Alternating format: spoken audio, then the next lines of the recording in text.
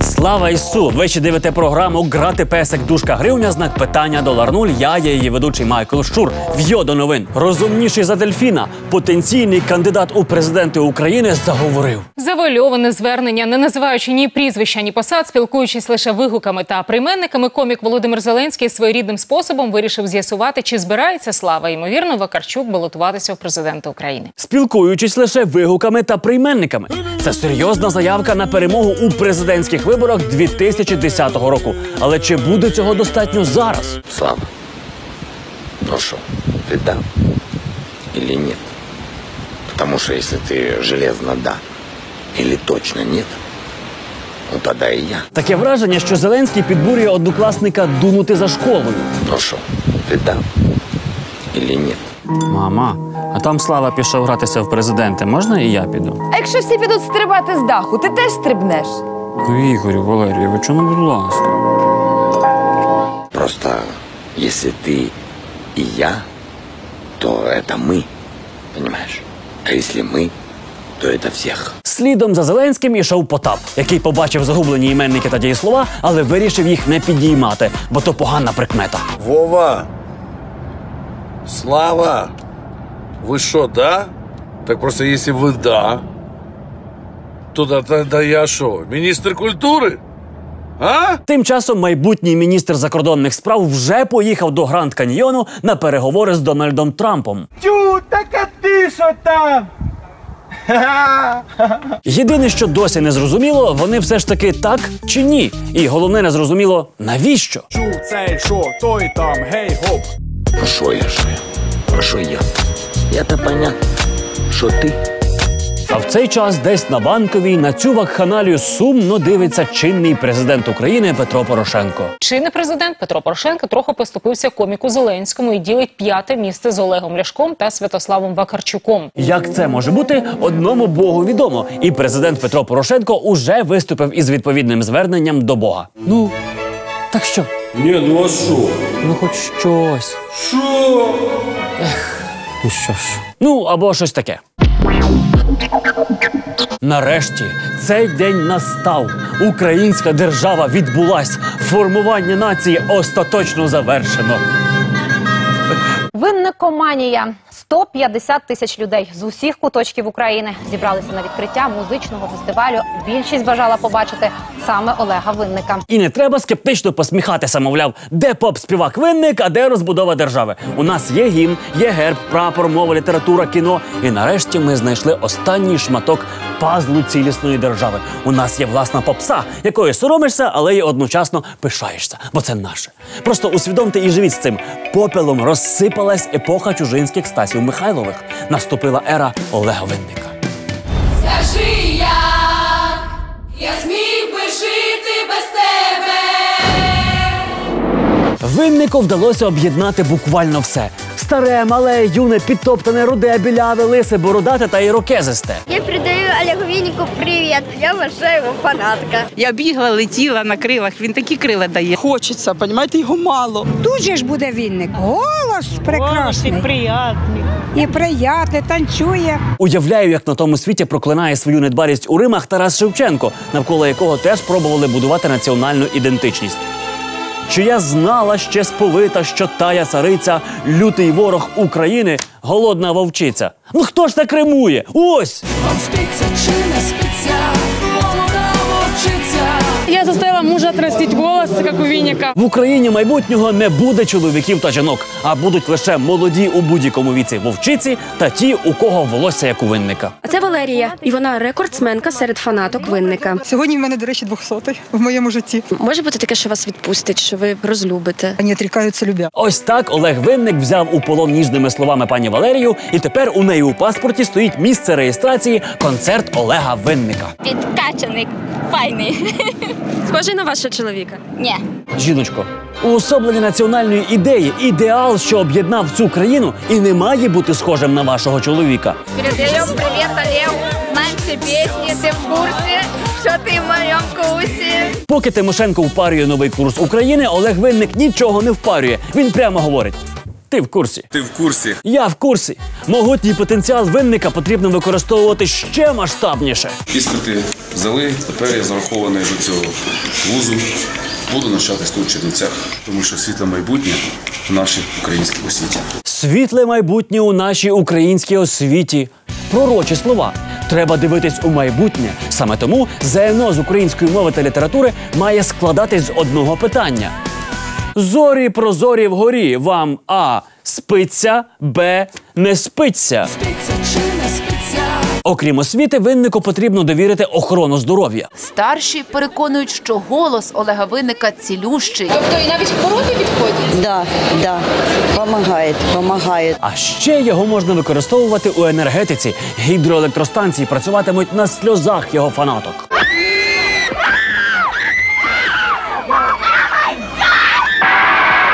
А також у популяризації екологічних видів транспорту. Їде велосипед і в колесі ці шпиці. Шпиці вони як називаються? Так.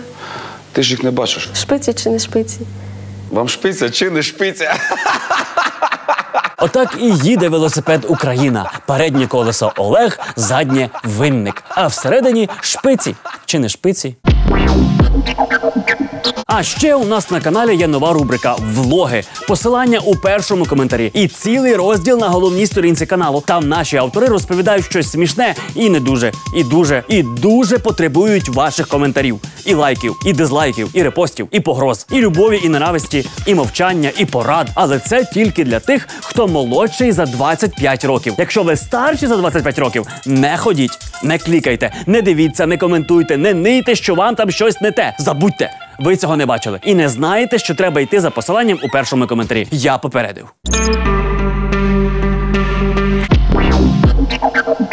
Інквізиція не здається. Завідувачку дитсадка у селі Бугаївка не спинити.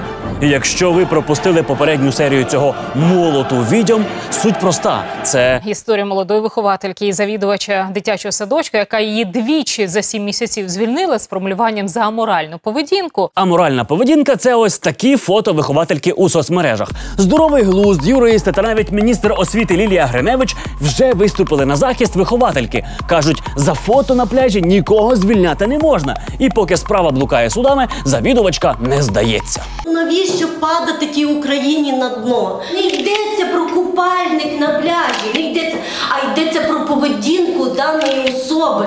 А то це нормально. Це ж пляж, зона відпочинку. Ну то там ніде не написано, що треба цілуватися. Після того, як ця історія вибухнула в інтернеті, пані завідувачка трохи змінила свідчення. І тепер твердить, що справа не лише в непристойних фото, а загалом у поведінці виховательки. Ніби вона навіть якось бійку влаштувала. Щоправда, поліція це спростовує. Завідувачка, звичайно, зараз може говорити про те, що і звільнено за цілий комплекс порушень. Але ж ще місяць тому все виглядало трохи інакше. Визнає, що Віту звільнила за аморальність, бо обурили її світлини у соцмережі. Їх музика зібрала в окрему теку. На пляжі бачили, щоб жінка на чоловікові їздила. Тоді ми не будемо дітям тепер розповідати, що лелека дітей приніс. На захист завідувачки-поборниці моралі стала навіть секретар та голова Бугаївської сільради. Здається, що Бугаївка – досить моторошне місце для молодих жінок у купальниках. Однак це не спинило нашу спецкореспондентку Олександру Гонтар. Вона відправилася у столицю Рівненської Аравії, щоб побачити на власні очі, яка земля породила на світ всіх цих людей. Я настільки багато виставляла фото у соцмережі у купальнику, що в один момент просто отак прийшла на роботу, де закінчується аморальність у соцмережах і починається аморальність у житті. Сьогодні ми з вами про це дізнаємось у Бугаївці, що на Рівненщині.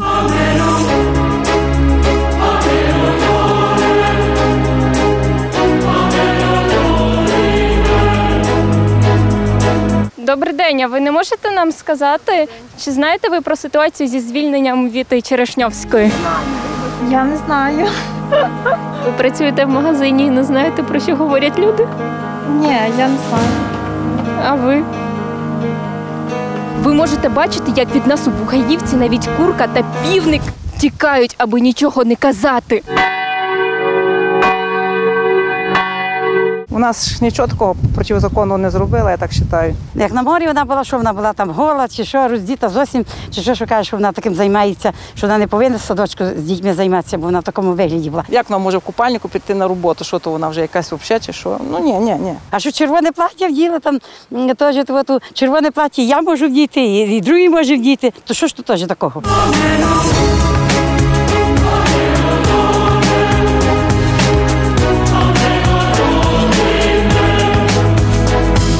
Зараз ми знаходимося поруч із сільською радою.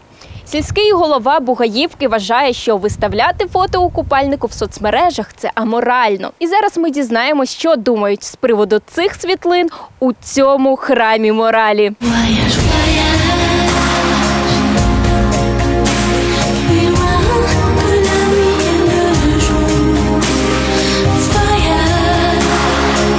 Доброго дня. Та ти собі яке хочеш пороби фото, але його не афішуй. А це було вмисне. Якби це була моя донька, я би сіла і поговорила з нею. Дитино, зупинись.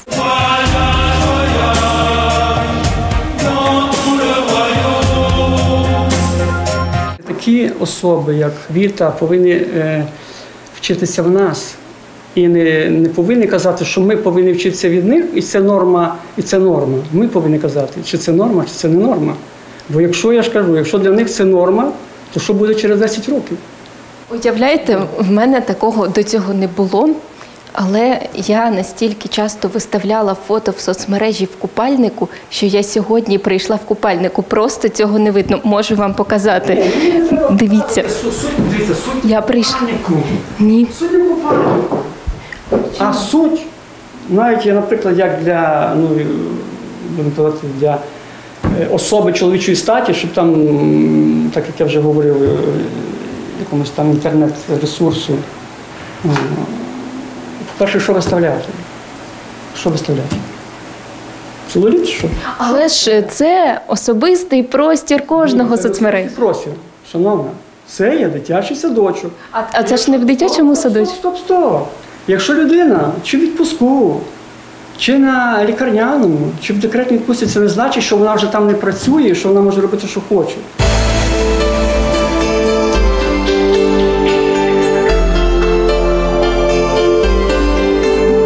Як ви бачите, у Бугаївці вулиці порожні, так ніби звідси депортували усіх, хто коли-небудь фотографувався у купальниках.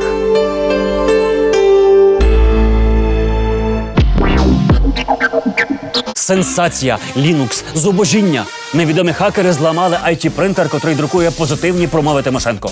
Тож маємо чергове загострення геноцидальної риторики. Порошенко хоче ініціювати початок Великої війни. На жаль, у президентській гонці Юлія Тимошенко не може відкрити шматок дороги чи привластити чиюсь перемогу, як пан Порошенко. Тому доводиться викручуватися цитатами з апокаліпсису. Він хоче, щоб все горіло, все, по суті, палало, щоб війна вже розійшлася і пішла на самий високий рівень.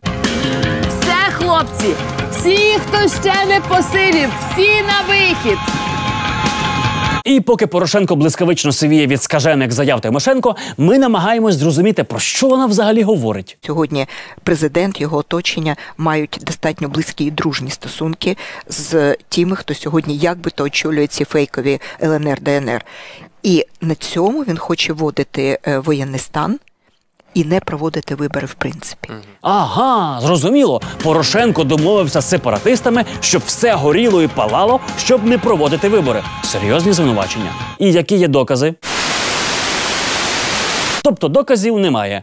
30 хвилин ефіру Тимошенко розкидається дуже серйозними звинуваченнями, без документів, без чиїхось свідчень, без посилань на якісь джерела чи хоча б на гороскоп для овнів на 2018 рік. Нічого! Щоб все горіло, все, по суті, палало. Тому виникає питання. Юлія Володимирівно, навіщо Порошенкові напружуватись перемовинами з ДНР, ЛНР заради скасування виборів, якщо можна просто взяти і вбити всіх людей? Немає виборців, немає виборів. Головна зброя знищення людей, які можуть вам допомогти, це бруд який може литися по всім каналам телебачення. Ви маєте знати, що всю цю термоядерну маячню Тимошенко вивалила не просто так, а під час ранкового ефіру програми «Доброго ранку, країно». Доброго ранку, пані. Доброго ранку. Доброго ранку, країно. Він хоче, щоб все горіло, все, по суті, палало, щоб війна вже розійшлася і пішла на самий високий рівень. Доброго ранку, пані. Доброго ранку. Отак ти прокинувся, тобі з посмішкою побажали доброго ранку і вилили на голову відро лайна. Вдалий початок дня. Про це буде знати весь світ, про це буде знати український народ. Шановний нарід, насправді єдине, що тобі треба знати, це... Вся маніпуляція свідомістю людей побудована на простих, дуже зрозумілих повідомленнях, які насправді в 99% випадків є обманом, а насправді є маніпуляцією. Або просто взятими з повітря звинуваченнями у ранковому ефірі національного телеканалу. Пані Тимошенко, ще 9 місяців до виборів, маєте ж терпіння. Чим ви будете нас годувати далі? І ми перериваємо нашу трансляцію для термінового повідомлення.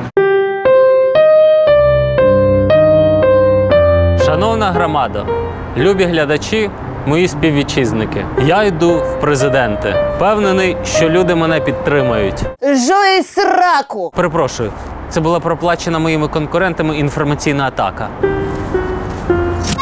Отже, я балотуюсь в президенти. Чи буду я гарним лідером нації? Безперечно.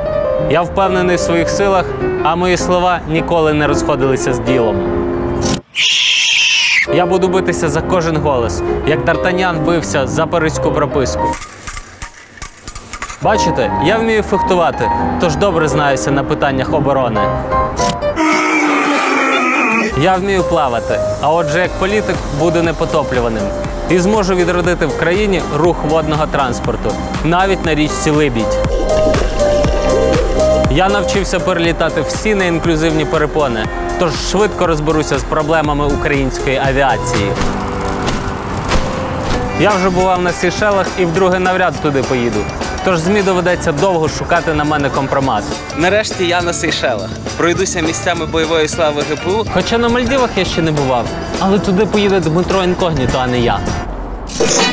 Як звичайна людина я їжджу громадським транспортом, але як справжній політик люблю знімати про це звіти.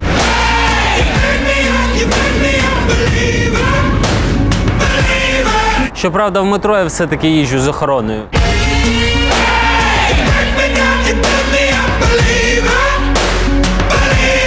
Я знаю, що всі політики не люблять журналістів. Не любитиму і я. Щоб ефективніше їх переслідувати, я навіть навчився водити машину. А давай тепер доженемо оператора по полю, він буде втікати, а ми будемо за ним ганятися. Це жорстоко, але давай. Давай, поїхали. Не сумнівайтеся, я чистий і щирий перед вами. У мене навіть проводили обшук, але, на щастя, нічого не знайшли. Хто наклав у бобік, невже це я? Наклав у міліцейський бобік. А ще я навчився непогано танцювати. І не осоромлю Україну на віденському балі. А ще я продовжу боротися за інклюзивність в нашій країні, щоб було менше перешкод, незручностей та нерозуміння. А ви, нарешті, змогли пояснити значення слова «інклюзивність». До речі, напишіть в коментарях, як ви розумієте це слово.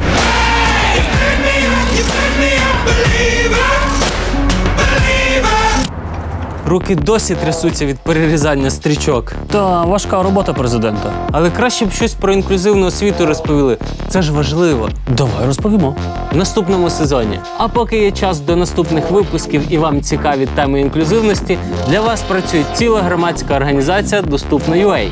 Ми постійно висвітлюємо нові теми, розказуємо про проблеми та перемоги. Заходьте до нас у Фейсбук, приходьте до нас у гості. Всім будемо дуже раді. Якщо ви не Зердокс 8889, який хейтив мене в коментах, я тебе не люблю. Жуй сраку. Шановні тупі глядачі, які використовують лише 10% свого мозку. Увага! Зараз ми вам розкажемо, як почати користуватися мізками на всі 100%. Слухайте та занотовуйте. Вікторе, як зробити так, щоб мій мозок працював ефективніше? Не на 10, а на, хоча б на 11%. Щоб моя права куля була така сама розвинена, як ліва. І щоб мій емоційний інтелект був вище. Ніяк. На жаль, це фантастика, те, що ви кажете. Так, зачекайте. Всі люди знають, що людський мозок працює лише на 10%. Всі неосвічені люди знають, що мозок працює лише на... Не так, всі недостатньо освічені люди знають, що мозок працює лише на 10%. Так. Насправді, ще ніхто ніколи не зафіксував оті 90% непрацюючого мозку. Навіть 0,5% непрацюючого мозку не було зафіксовано в жодних дослідженнях. Тобто людський мозок працює на 100%? Да. Зачекайте, ви зараз в мене забрали надію, що я можу стати суперлюдиною. Ні, ви можете таки стати суперлюдиною. Ви зможете підвищити свої розумові, когнітивні здібності за рахунок утворення нових контактів і зв'язків між нейронами. Це читати, навчатися, кросворди вирішувати. До навчання ми одні, тобі ж наш мозок один, а після навчання він реально, тобі ж матеріально стає іншим дещо. Відповідно, і наша сутність теж змінюється. Змінюється структура? Так. В нас же ж, розумієте, сила навчання в чому? І сила нашого мозку не в кількості нейронів, а швидше в кількості контактів між нейронами. Чим більше контактів, тим більш його здатність до творчих процесів, до мисленевих, відповідно, зростає. От існує теорія, що в когось одна півкуля працює краще, і тому вони творчі. Я, наприклад, завжди думала, що в мене права працює краще, я така творча, а в мене дуже погано з математикою, значить, ліву мені треба якось підкачати. Прокачати. Це правда? Можна підкачати ліву кулю мою? Ви знаєте, оці всі речі, про які ви щойно назвали, дуже популярні серед освітян. На жаль, я не був би таким оптимістичним з приводу поділу людей на правопівкульних, лівопівкульних. Обидві півкулі мозку працюють однаково і вони не впливають на те, що... Вони працюють узгоджено. Узгоджено. Справді. Експерименти показують, ліва півкуля має свої особливості, свої функції, а права має свої функції, свої особливості функціонування. Ці півкулі між собою з'єднані мільйонами зв'язків. І, відповідно, кожна виконує свою функцію узгоджено з іншою півкулею. І як результат ми маємо єдиний, грубо кажучи, продукт діяльності головного мозку. Наприклад, говорять, що в лівій півкулі, це правда, у більшості людей знаходиться центр мови. Відповідно, ліва півкуля відповідає за мовну функцію. Нічого подібного. Ліва півкуля, вона аналізує звуки, наприклад, і вона нібито відфільтровує звуки природи від тих звуків, які є елементами усної мови. А права півкуля, вона аналізує інтонацію, контекст, в якому були сказані ті чи інші слова. І в цілому ми маємо результат, що ми розуміємо мову, ми надаємо оцим звукам мови якогось сенсу, складаємо їх в речення, даємо ще інтонацію і таким чином можемо передавати свої думки одне одному. Зараз дуже модна просто штука, емоційний інтелект, тренінги по його розвитку. Якщо в тебе проблеми в команді, ти можеш взяти людину, не обов'язково в неї буде високий показник звичайного інтелекту, але якщо вона буде харизматична і зможе змусити команду заспівати разом пісню і приєднатися до цього тімбілдингу, ти знайшов самого крутого менеджера. Що таке емоційний інтелект? Чи дійсно він існує, чи це знову ж таки міф? Я боюсь, що відокремлювати кожен інтелект один від одного не дуже правильно. Чому? Тому що коли давати людині задачі по емоційному інтелекту, завдання чи тести математично-логічного інтелекту, то ви побачите, що при вирішенні цих задач з різного інтелекту активуються фактично одні й ті самі структури мозку. Навчання. Цей міф пов'язаний з тим, що існують люди, діти, яких можна розділити на аудіалів, візуалів, чи тих, до кого треба торкатися, і вони будуть краще навчатися. Наскільки я знаю, він був введений в кількох країнах в освітню дуже популярний сферу, і таким чином дітей намагалися розділити на групи і навчати якби ефективніше. Але це ж знову ж таки міф? В значній мірі так. В всьому світі десь 90% освітян вірять в цей спосіб навчання.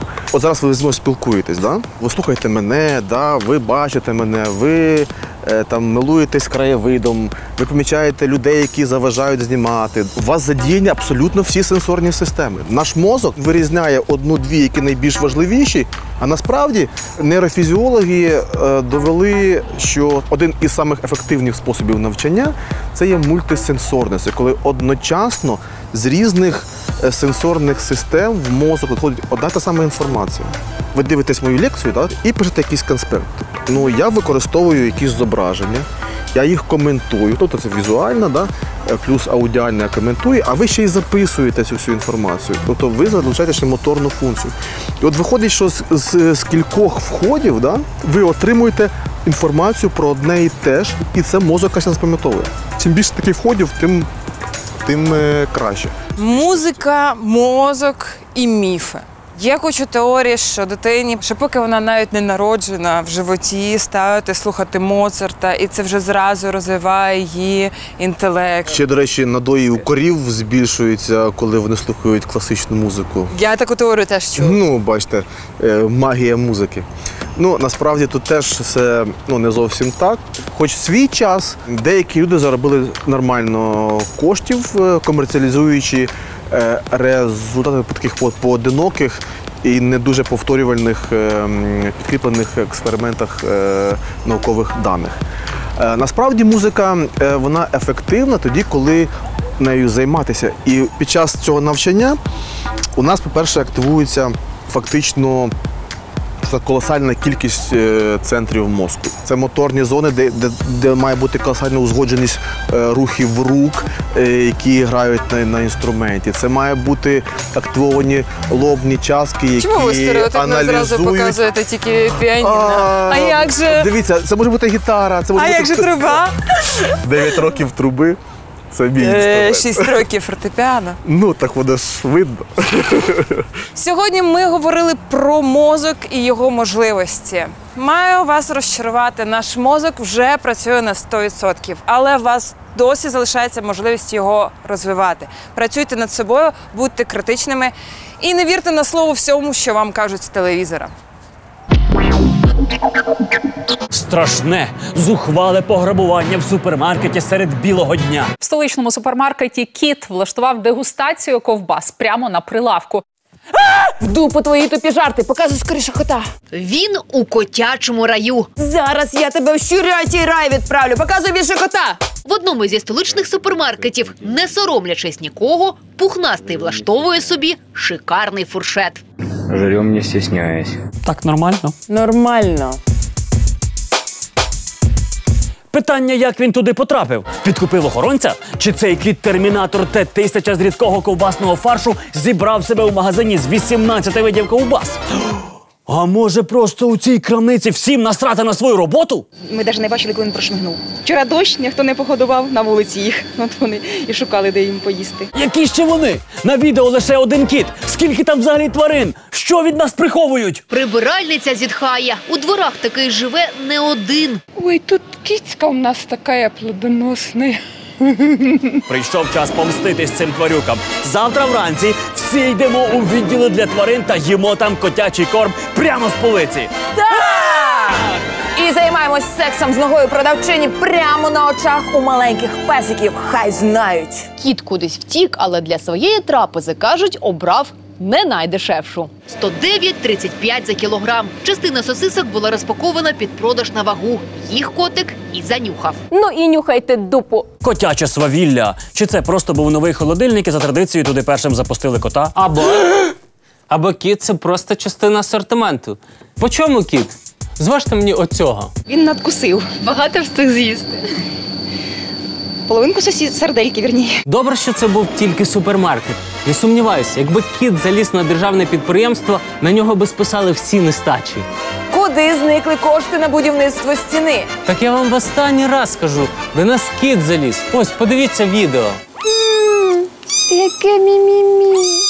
Тварини в супермаркетах уже бували не тільки в ковбасі. Ось, сіреньке кошеня справляє нужду прямо на цукор. Яка краса. Там вже написано «цукор, пісок». Кіт все зрозумів вірно. Його з дитинства привчали ходити в лоток з піском. Поверніть щура! А, не туди. Поверніть щура! А це миші ласують суші. Дякуйте Богу, що живемо не у Китаї, де слони прийшли до села, натягли село на себе та пішли у найближче кафе годувати крокодилів гіпопотамами. Із десяток диких слонів у пошуках їжі вдарилися у хати мешканців одного із китайських сіл. Велетні заходили в будинки і виїдали все, що знаходили. Фінал! Кінець!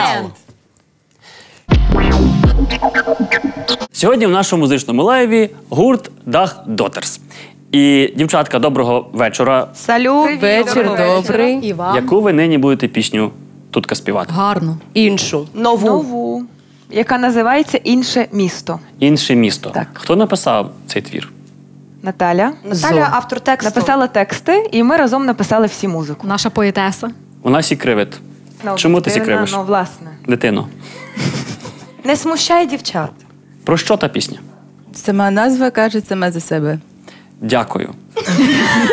Зараз буде виступати фрік-кабаре гурт Дах Дотерс з піснею «Інше місто». Є!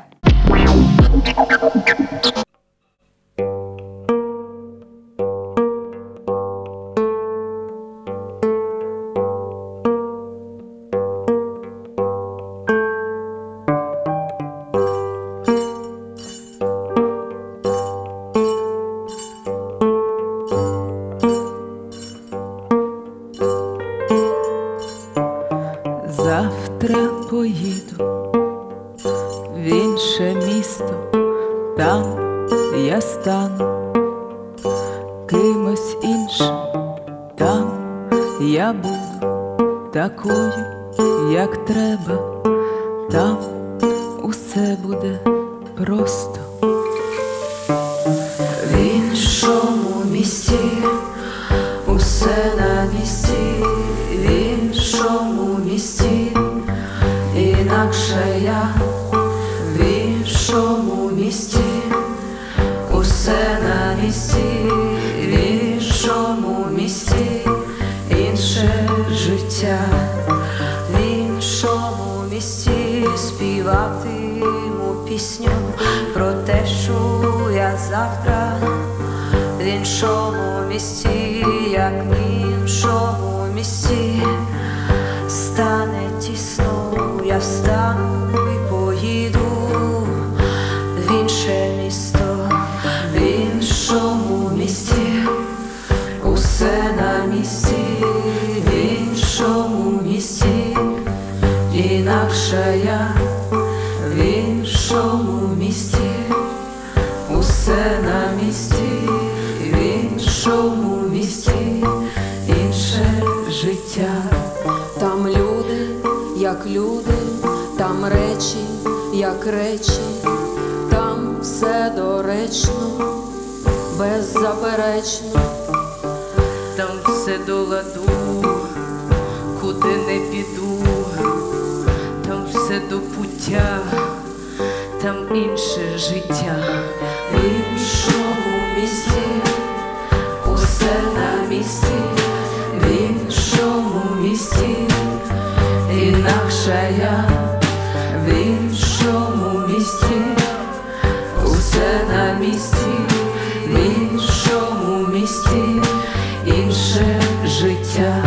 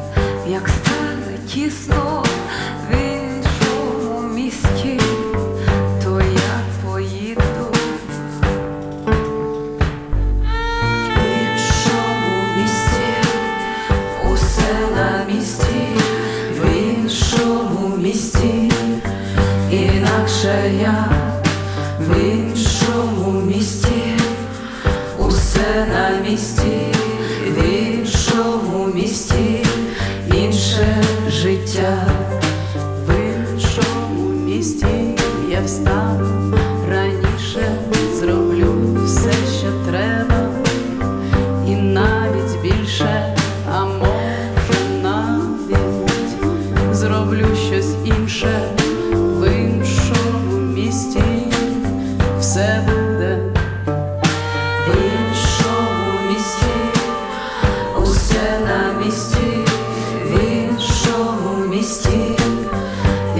інакша я в іншому місті, усе на місці, в іншому місті, інше життя. Завтра встану й поїду в інше місто. Там я стану кимось іншим. Там я буду такою, як треба, там усе буде просто. В іншому місті усе на місці. В іншому місті інакше я, така як треба, така як я. В іншому місті інше життя, таке як треба, таке як я. Відправлення і прибуття, таке буття, таке буття. Відправлення і прибуття, таке буття, таке буття. Відправлення і прибуття, таке буття, таке буття. Відправлення і прибуття, таке буття, таке буття. Відправлення і прибуття, таке буття, таке буття. Відправлення і прибуття, таке буття, таке буття. Відправлення і прибуття, таке буття, таке буття. Відправлення і прибуття, таке буття, таке буття. Відправлення і прибуття, таке буття, таке буття. Відправлення і прибуття, таке буття, таке буття.